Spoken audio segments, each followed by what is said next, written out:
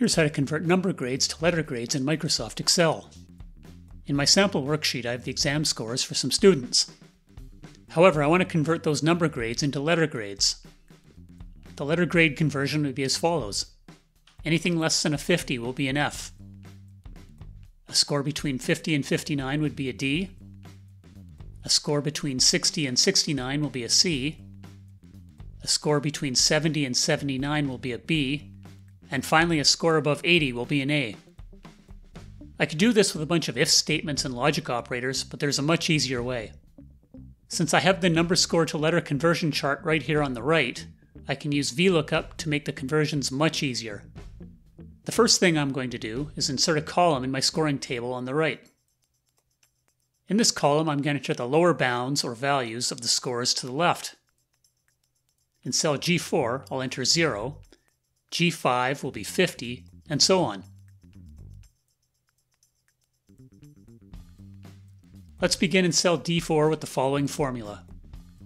Equals VLOOKUP, followed by an opening bracket. The first required parameter is the lookup value. In this case, it would be the exam score in cell C4.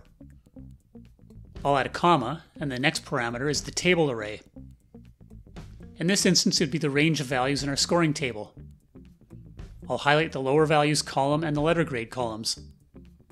Before I go any further, I'm going to click F4 to make sure when I copy this formula, it always refers to this exact range. Next, I'll add a comma, and then the next required parameter is the column index number. In this example, it will be the second column where the letter grades are, so I'll enter a value of 2. Finally, I'll add one more comma before the final parameter, the range lookup.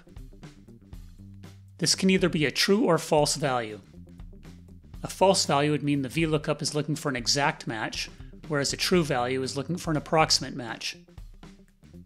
For this example, I'm going to use true for an approximate match. The VLOOKUP will look for the closest value it can find in each row.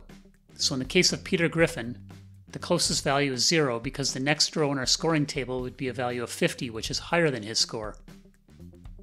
I'll now add a closing bracket and click Enter. Peter's letter grade properly shows as an F. I can now copy the formula to the remaining rows, and all the student letter grades are now showing.